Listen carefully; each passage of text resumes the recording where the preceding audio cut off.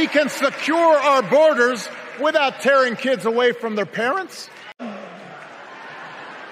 Joe and I come from different backgrounds, but we became brothers. And as we worked together for 8, sometimes pretty tough years, what I came to admire most about Joe wasn't just his smarts, his experience. It was his empathy and his decency and his hard nose.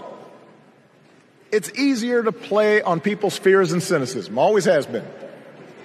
They will tell you that government is inherently corrupt, that sacrifice and generosity are for suckers. Didn't aspire to be wealthy. In fact, they were suspicious of folks who took more than they needed.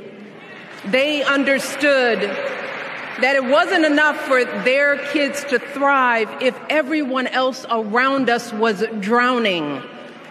So my mother volunteered at the local school. She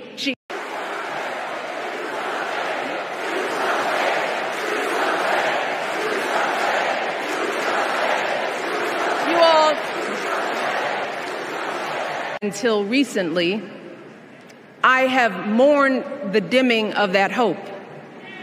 And maybe you've experienced the same feelings, that deep pit in my stomach, a palpable sense of dread about the future. Whether you're Democrat, Republican, Independent, or none of the above, this is our time. We got 70 days to act right, y'all. That's right. Now, after 7 days, we can go back there and crazy. Right?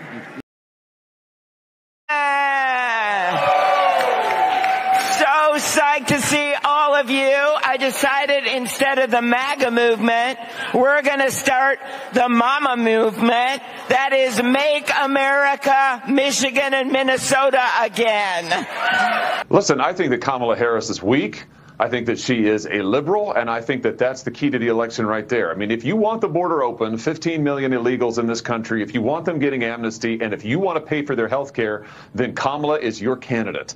But if you want your children to be safe, if you don't want drugs on our streets, if you want your kids to be able to walk to the bus stop without getting shot, you better vote Trump. I mean, I think that this is an election about really basic choices: safety or chaos, the border closed or amnesty for 15 million illegals, your family getting ahead or your family ground into poverty. I mean, that's really the choice here. And the choice is clear, I think, for all of those issues. It's got to be Trump.